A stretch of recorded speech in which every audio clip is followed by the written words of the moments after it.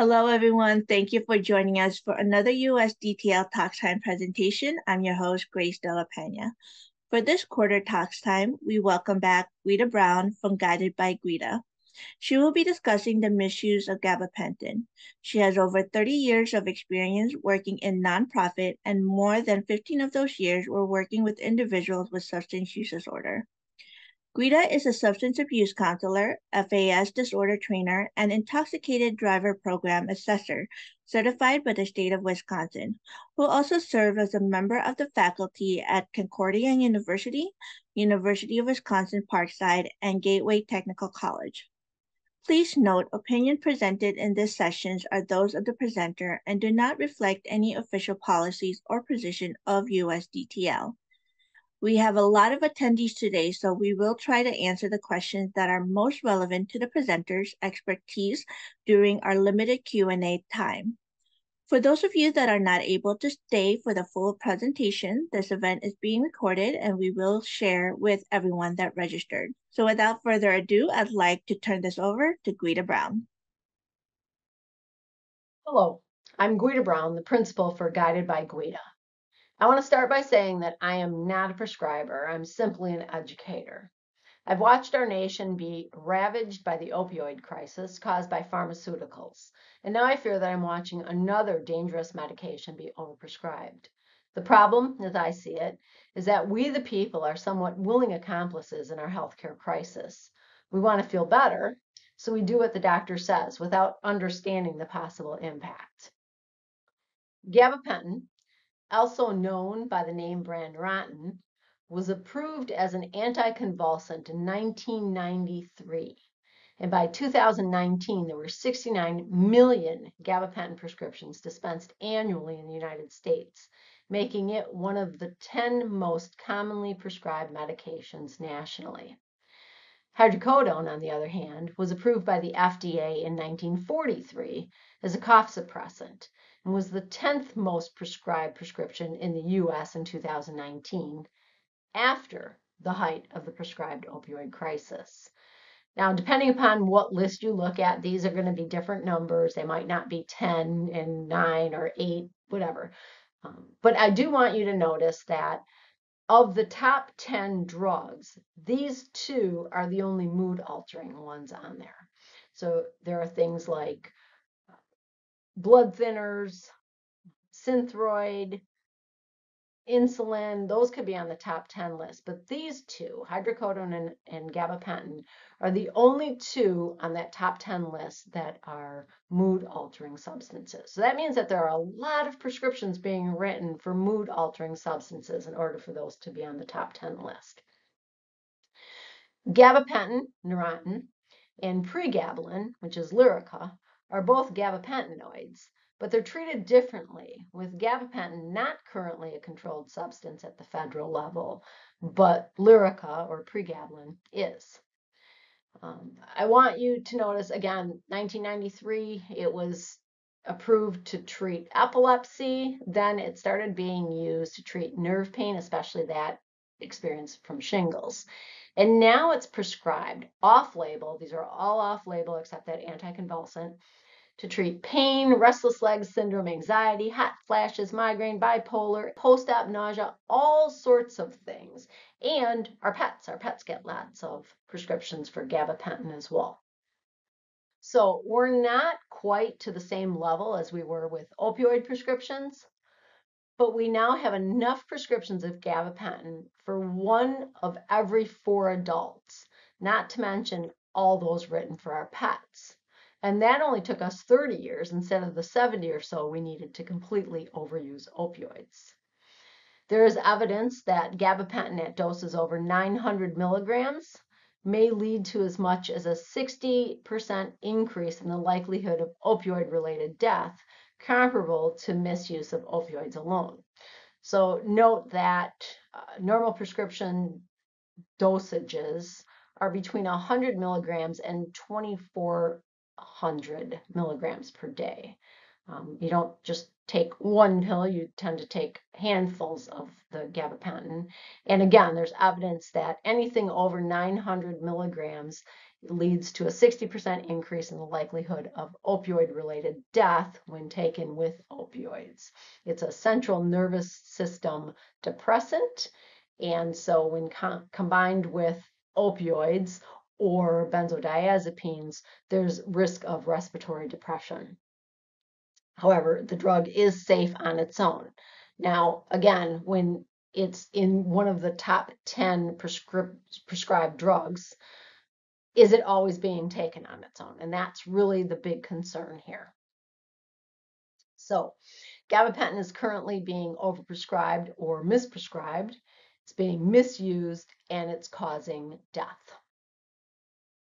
I need to reiterate, I am not a prescriber, and I know that there are some fabulous prescribers out there who are completely responsible, and there are some who aren't, as we saw during the opioid crisis.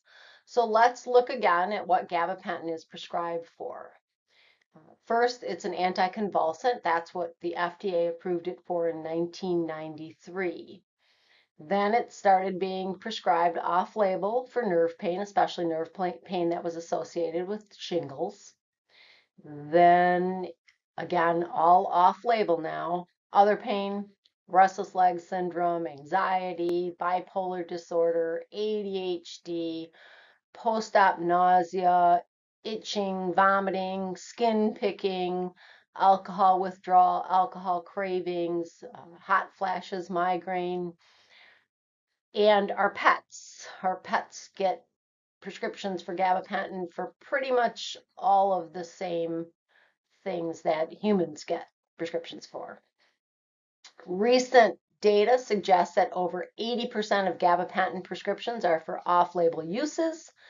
Yet a study indicated that prescribers rely primarily on informal information from colleagues and meetings, which puts into question the accuracy of their information about the potential off-label uses of gabapentin. This led the researchers to suggest the need for more evidence-based information on off-label drug use. Take a look again at this list of how it's being prescribed and consider if any of these people might have other prescriptions, and if they do, if those other prescriptions are for either benzodiazepines or opioids, because those are the real concerns when it comes to a prescription for gabapentin. Since gabapentin isn't an opioid, there seems to be the idea that it can't be dangerous, but it can. Gabapentin has known abuse potential and has been reported as being highly pursued for use in potentiating or intensifying the use of opioids. A recent Nature Communications article indicates that, quote, a profound level of co-prescribing with opioids and benzodiazepines has been observed, increasing the risk of life-threatening central nervous system and respiratory depression, end quote. And that, quote, increasing concerns have been expressed with regard to abuse and dependence risk of gabapentinoids with or without other medications, end quote, indicating that, quote, patients who have a history of opioid, benzodiazepine, or alcohol misuse have been reported as being vulnerable to misuse of gabapentinoids. The rise of gabapentinoid consumption may represent another medication misuse crisis. So the people who are misusing gabapentin seem to be the same people who misuse both opioids, actually all three, opioids, benzodiazepines, and alcohol. In one study, 15% of respondents reported that they were using gabapentin specifically to get high. And that number represented a 165% increase from 1 year to the next, but an almost 3,000% increase from 2008, which again illustrates the danger of gabapentin right now. We're seeing it written, so many more prescriptions to so many more people for so many more reasons. And the people who it's being written for often already have substance use disorder, or they're using other central nervous system depressants, which leads to death. Misuse of gabapentin in concert with opioids has been associated with a fourfold raised risk of respiratory depression, which can, of course, lead to death. Benzodiazepines in concert with gabapentin are also of concern since both depress respiration. In my little corner of the world in Kenosha, Wisconsin, overall toxicity deaths increased 14% from 2018 to 2021. However, in 2018, Kenosha had its very first toxicity death that included gabapentin. And in 2021, there were 11. That is, gabapentin involvement in toxicity deaths increased 1,000% in 4 years. Again, we're seeing it more and more misused, causing deaths, showing up in death reviews. Gabapentin was detected in a total of 135 fatalities in 2020 alone, compared to 168 total fatalities between 2012 and 2016 combined. Gabapentin was the primary cause of death in 23 individuals of those 135. So what can be done? Federally, gabapentin can be scheduled, which has led to reduced prescriptions in states that scheduled it. Some states have already scheduled gabapentin as pregabalin has been scheduled at the federal level, which is a first step in getting a handle on how much is being prescribed to whom and with what other prescriptions. If it's scheduled, we pay closer attention to it. We know who's getting it, what they're getting it for, and what they're getting it with. Next, prescribers need to be responsible for what they're prescribing to whom and for what. Those who are at risk for substance use disorder should be prescribed gabapentin sparingly, if at all. Those who are using benzodiazepines and or opioids should be warned about the risks or not prescribed gabapentin at all. And prescribers should be sure that gabapentin actually works for what they're prescribing it for. Being high isn't a cure. I mean, oftentimes we get medication for things that make us feel good, but they don't necessarily cure the problem that we're getting it for. That was a huge issue with opioids, right? We felt good, but it didn't fix anything. It took away the pain. And so a consideration for gabapentin is the same thing. Is it really doing what it's supposed to be doing? That off-label use, is it really curing it, or do we just feel better all around and gabapentin is being misused? We also know that testing works. If there is a concern about misuse of drugs, gabapentin should be on the panel of drugs to be tested for, since the more prescriptions that are written, the easier diversion becomes. People are having easy access to medication, easy access to get gabapentin, and that's because more and more prescriptions are being written for it. Again, I have 4 dogs, and they get prescriptions for gabapentin.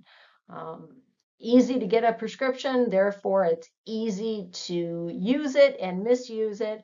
And so if we have a concern about somebody misusing substances and we're testing them anyway, we really need to make sure that we're testing them for gabapentin as well.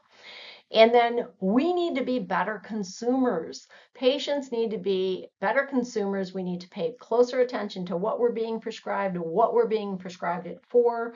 Again, the concern that this is originally an anticonvulsant. I had a conversation when it came up that I was doing this training. I had a conversation with somebody who said, you know, there's nothing wrong with gabapentin. I'm on it. It's just a nerve blocker. And I had to say, no, it's not a nerve blocker. It's an anticonvulsant, and it could be being used for all of these other things. Another person in a similar conversation said, well, I'm on codeine and gabapentin. Is that okay? I'm not her doctor. I can't tell her whether or not that's okay. But we know that we made a pretty big impact in teaching consumers, teaching patients to pay attention to what they're being prescribed. Children should not be being prescribed opioids. Everyone and their chicken should not be being prescribed gabapentin. So we need to pay attention to what we're being prescribed, why we're being prescribed it, and when we're using it. I just wanted to make sure you have my references. I did have quite a few references that I used for this presentation. One of them, however, is my own blog, The 4 C's of Addiction. but that has references in it too. So here you go. And that's it. Again, I am Guida Brown, the principal for Guided by Guida. I can be reached at guidedbyguida@gmail.com. And you can follow my blog at thefourcsofatdiction.com. We will have time for some questions. Thank you so much. Subscribe to our channel to see more videos like this.